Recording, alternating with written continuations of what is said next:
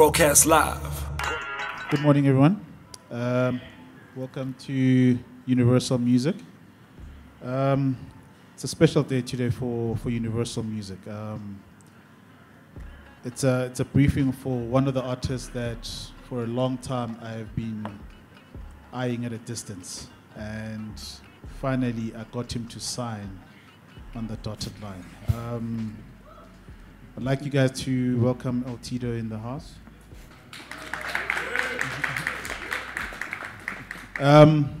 What's the reason that we signed L-Tido? I think for the longest time, L-Tido has been one of those hip-hop artists in South Africa that has actually done very well and for the culture. And I've always been admiring him from a distance and thinking that when is he going to sign to Universal? And I want him to sign so that we can do great things. That day has arrived, and I'm hoping that the relationship is going to be a fruitful one. I've listened to the album. When it gets released, you guys do yourself a favor and actually go and buy the album. It's an amazing body of work. There's a lot of features on the album, and in my honest opinion, with what is currently out in the market, this is sure to become one of those albums in South Africa that you need to own. So without wasting any further time, I'm going to hand over to L-Tido. And yeah, take over, bro. Thank you. Good morning, everybody. Yeah, man, like, for a lot of people who don't know, I've been in the game for about like 10 years. And I've been independent for all that time, basically, you know. And I felt after 10 years, it's time to do things a little bit different, you know. So I partnered up with people that I feel could take my brand to the next level, you know. And Universal is definitely that brand that I trusted would be able to do that. And I'm dropping a new album very soon. I'm just waiting on Timber to give me the date, but we are completely done with the album. It's sounding amazing, and I feel like this album deserved a platform outside of the independent thing that I've done for so many years, you know. And we partnered up with Universal. I'm happy with the deal that we're doing, and basically I'm about to drop a single next week, I think, yeah. So we're gonna give people the first single next week, and then the album will follow. So I want to give you guys like the exclusive, actually, to hear the single before anybody else hears a single. And the single basically talks about me being in the game for 10 years and my mentality after 10 years, what I've learned, what I want to achieve.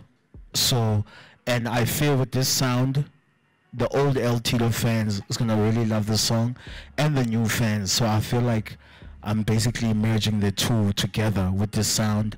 And the song is a very introspective song. I speak about everything that basically I've gone through within the game, and I felt it was important for me to drop a song like this instead of like a club banger after not dropping music for so long. So we're going to drop this one just to set the tone, so everybody understands where I'm at in my head. And then, yeah, so I think this song is called I'm Back. It's basically me making a statement about everything, how I feel. And it also features T Phoenix. T Phoenix is an amazing vocalist. She's from the UK, and she lives here now in South Africa. So listen to this one. This is a song for everybody to just open your mind and listen to the lyrics. It's called I'm Back. Yeah.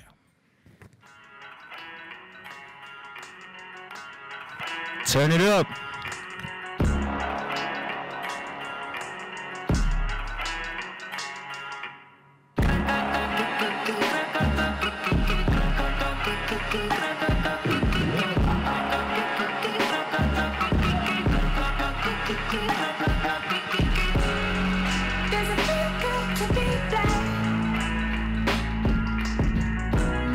I got voices in my head saying things I never had, and it feels good to be back.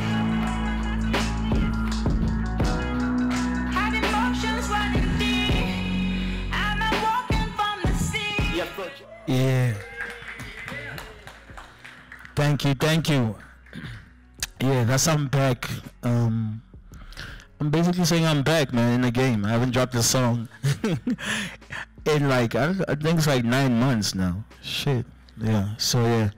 So if everybody's got questions, you're more than welcome to ask me whatever you want to know, basically. So yeah. I'm just going to jump straight in. Uh-huh. I think a lot of us are wondering, what type of deal is this? Is it a licensing deal? Is it a distribution or a full-on record deal?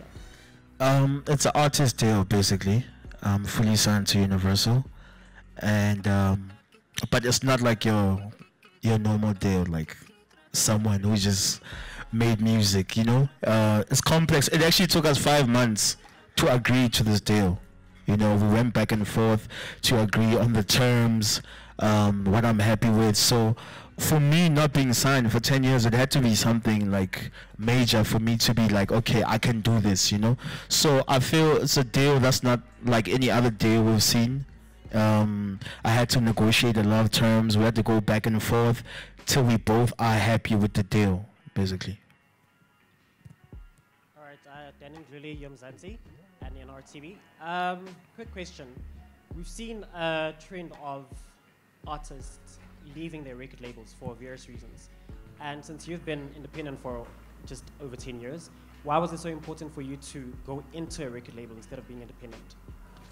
I feel like I've done the independent thing for like 10 years, you know, and I've learned so much. I think me being independent actually helped me also put this deal together because there was so much I knew compared to like a new artist starting out, because they expect certain things from labels sometimes and they don't understand what they have to put in. So for me, negotiating is like, I understood the terms, publishing, I understood all the terms that have to do with music. Sometimes new artists don't actually understand their contract and they expect certain things from a big label.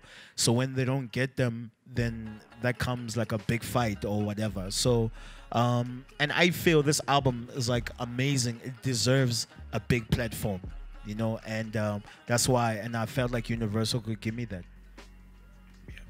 Ita. Sure. Bobo from Gasla Magazine. Uh-huh. What I want to know is, for an L-Tido wannabe right Yeah. now, Ikas is watching L-Tido saying, oh man, he did it for 10 years and now I want to do it independently. What do you think, what tools do you think they need for them to survive this long, njengawe? And at what point do you think it's good enough for them to say, no, now I want to sign with Universal? Honestly, there is no method to this. I can't give someone tools to say how I got here, but I feel for me to be here, like just for artists actually being around in the game for over 5 years is a miracle, you know, because that's how things come in and come out. So for me to be here 10 years from independence, I think is by the grace of God, honestly.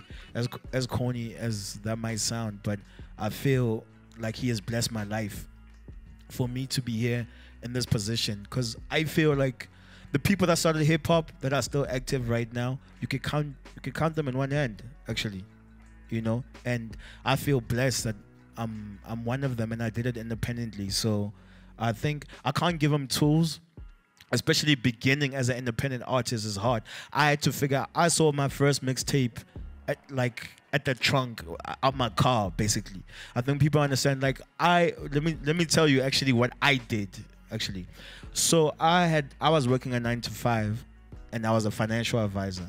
So, you know, I know my figures right. So, you know what I'm saying? So, I was a financial advisor and I quit because this music thing is like, I felt so like I felt like I had to do that, you know, and I quit without having a manager, nobody, like I didn't have no type of format, no structure. I saved money, and what I did is, with the money that I saved from my 9 to 5, I printed copies. I recorded my mixtape, and I printed copies of the mixtape.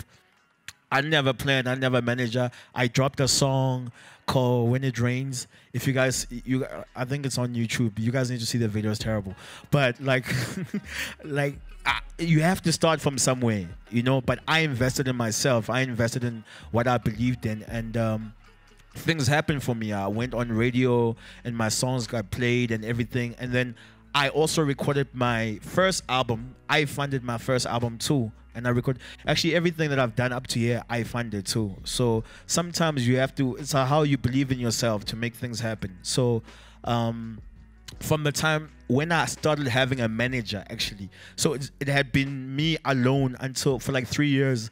I only got a manager. People probably won't even believe, after I even dropped re-rolling and everything. That's when I got a manager. But before that, I won like a Channel O award. I did everything without me having nobody else but myself. So I got to learn the game, and I don't feel like I advise someone to travel the route that I traveled, because I feel we all have our own roads to travel, and what works for me necessarily won't work for the next person, you know.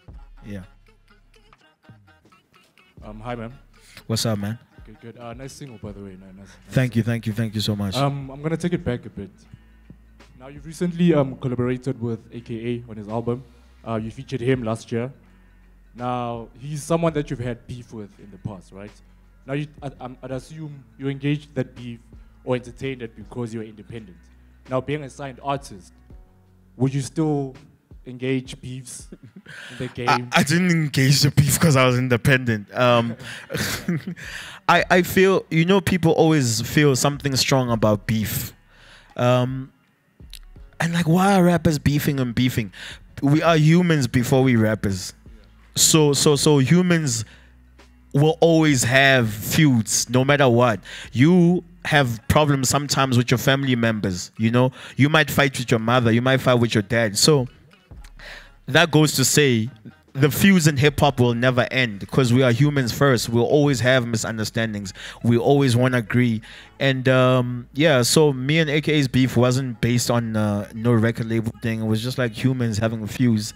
And yeah, it's been dope how we patch things up. And yeah, I'm on his new album, and it's like, the song is amazing. Amen. And I'll give you like another thing for you guys, since I appreciate you guys coming.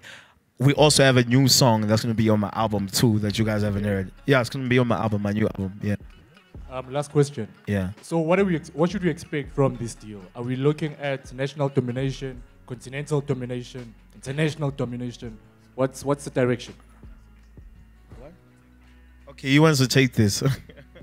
Look, for us signing L-Tido, it's taking the brand to another level. So Universal has offices all across Africa. Of course. So we're looking at exploiting all those avenues. Yeah. We want to take this album to a way different level. I think it's got potential to be big, and we will give it all the focus that it deserves. All right, thank you, man. What's up, L-Tido? What's up, brother? With this album, what can we expect? Is there a difference from the sound that we've grown accustomed to, or is it something completely new? Like I said, I feel like with even the single that I played, I had to, like, before I went into this album, I had to, like, you know what, I want to make my old fans happy that when I started the music with, give them that sound, that raw hip-hop, boom-bap type of sound. And we are still living in 2018, so I can't give them like L-Tido from 2008 alone. So I had to fuse both worlds. So I have new sounds that I tried, and then I still have my old vintage L-Tido sound, you know. And yeah, it's just basically a fuse, but it's more introspective. Like, I talk about like deep stuff that I wouldn't usually talk about with the music, you know. I'm a very, very, very private person. That's why you'll never hear stories about me on the newspaper or whatever. I'm very, very private. But with this album, I felt like, let me open up a little bit, you know. Let me give fans a story about things maybe they don't know about me. I feel are important. So with this album, I opened up and I expressed myself to let people know what's going on inside my head, basically. Sure, Tito. What up, Sandy? What up, Sandy? All good, man. You know, normally with artist deals, it's normally seen as something that's good for like new and like new artists.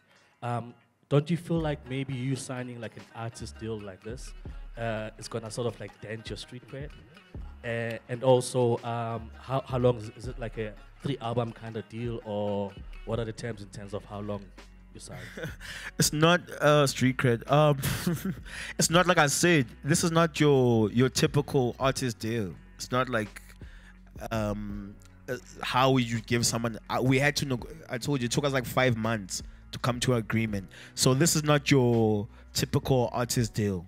You know, it's like I can't obviously talk about like the deal, like the different things that's in the deal, but this is not like a contract like anybody's seen a contract like that. There's not like we had to change and amend a million things. So I am happy and they're happy at the same time, you know.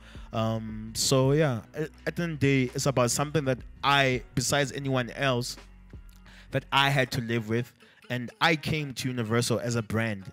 You know, in terms of like, it's not like a situation where they're signing a new artist where they have, like, I showed that I can sustain and be consistent in the game for this long. So when we went to negotiate the deal, that had to be on the table. Like, yo, you are not just signing a new artist and whatever. So it's not your typical deal that everybody has. Yes, it's an artist deal, but it comes with a lot of amendments.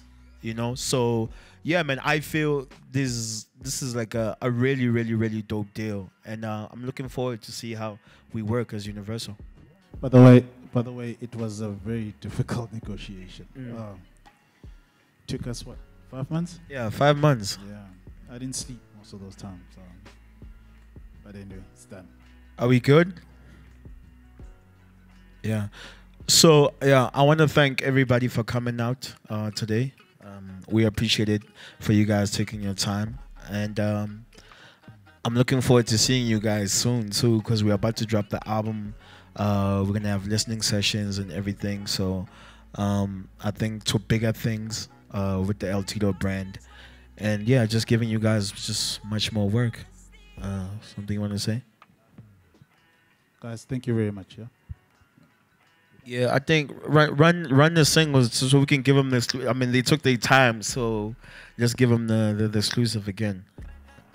It's called "I'm Back," by the way. Yeah.